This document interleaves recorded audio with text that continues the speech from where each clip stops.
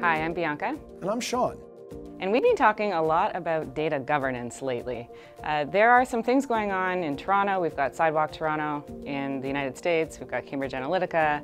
People and their data and some of the concerns, challenges, opportunities, it's a big topic right now. So one of the main things is how do we get involved in those conversations more? Yeah. Well, one way to do that is to treat data as a shared resource, as something that we all can own together, we can compromise and make decisions around together.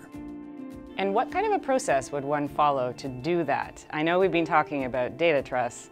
Is that something that we need to learn about and maybe consider together? I'm saying this because I'm in a city where we're trying to figure out what to do about data has, there's public, private, and there's opportunities within data, and there's risks. So how do we think through some of those things together? That could be one use of a data trust, yes? Absolutely. Data trusts are great tools, but they're not deterministic, so that you can do lots of different things, engage in different processes, and bring in different communities. It's important to have the set of considerations that a trust asks answered to be able to have really concrete conversations about how it is that we do this together.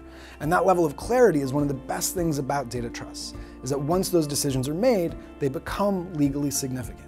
It's interesting, because one of the major points that has come out of conversations in the last year is that we don't have a good mechanism for the use of our collective data, aggregate data.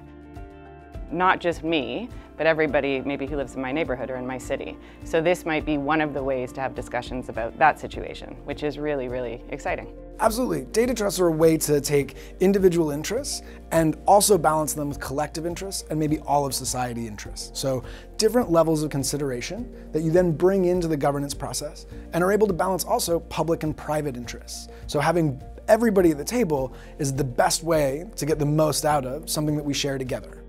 There's a lot to think about and talk about with this, so I'm really excited to keep doing that. Me too.